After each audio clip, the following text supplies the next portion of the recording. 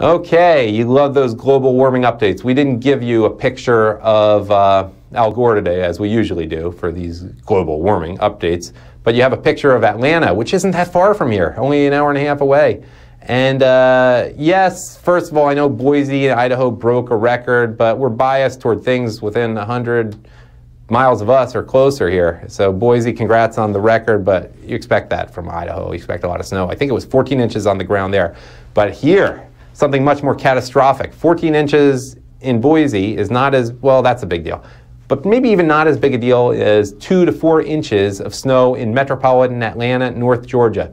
They don't have the equipment there, so you can bet schools are closed for at least a day.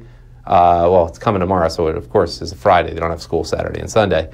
Yeah, I know. If you're in Canada, you go to school if you have a foot of snow. We probably have watchers somewhere near International Falls, Minnesota. But this is a big deal. And not only did Georgia Governor Nathan Deal already declare a state of emergency, so did the governor right here of the RSBN studio in Alabama, Governor Robert Bentley.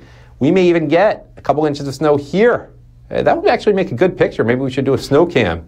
I hope the guys in back, maybe they caught that part. But we may get a couple inches of snow right here in greater Auburn, Alabama. So that is our global warming update for you.